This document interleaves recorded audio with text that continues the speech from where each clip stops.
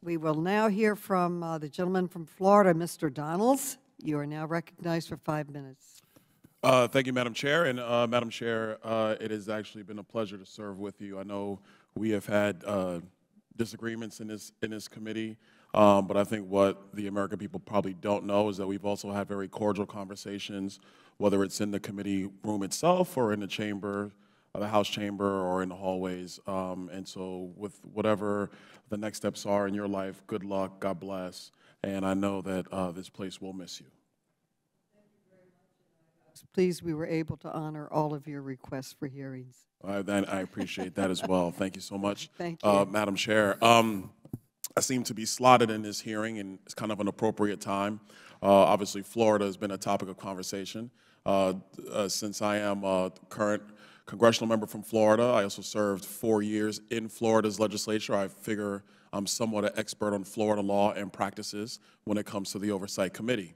A couple things. One, my first legislative session, I was the author of one of those bills that actually allow for community input with respect to material being in the classrooms, books that are being purchased by school districts. House Bill 989, I am the author of that legislation, which was signed by then Governor Rick Scott. That legislation allowed for parents and taxpayers in the county to be able to bring objections to the local school board for books that were purchased in the classroom for students to view. Now, I understand at the time the critics, Equality Florida and others, said that it was going to allow for banning of material.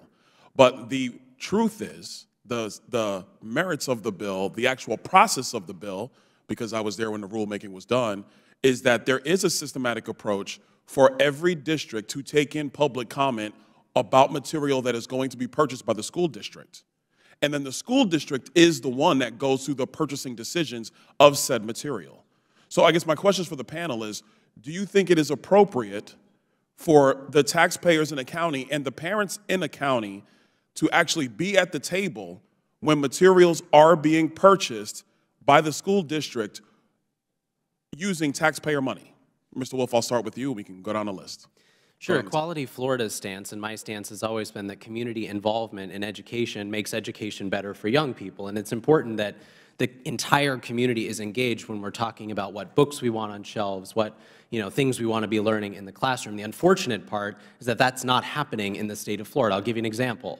Palm Beach County Schools, as a result of the passage of HB 1557, went around the community review process and universally banned, by decree of the superintendent, a whole host of books that had LGBTQ characters in them, that were written by Black authors, and the reason given was that it might be in violation of HB 1557, HB 7. Real quick point on that. So does the superintendent have the authority, since they are hired by the school district, and the school district is the body that spends taxpayer money, is responsible for dispensing education, is it the responsibility of the superintendent to actually examine material that should be in the front of children?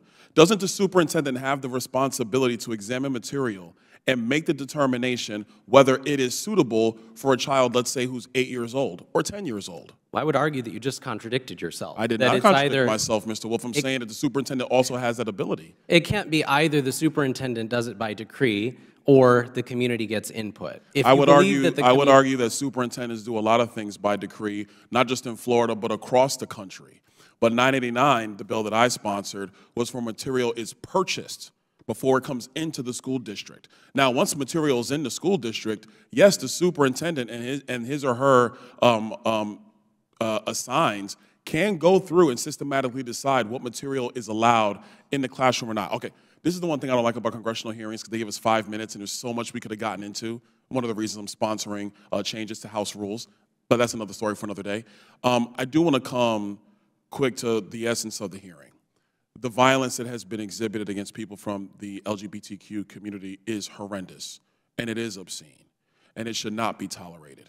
We were actually in a somewhat similar hearing yesterday on a somewhat similar topic. And when it comes to violence, my thought processes do not change. We cannot tolerate any of that.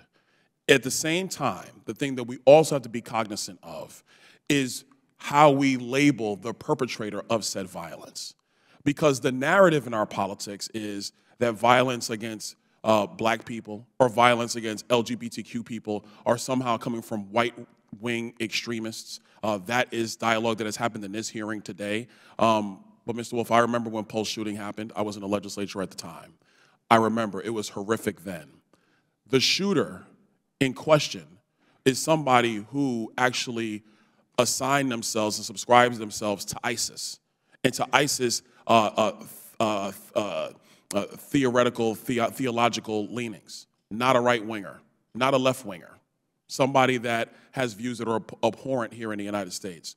So I think if we're going to discuss these things, we have to make sure. I know I'm over my time, Madam Chair. I apologize.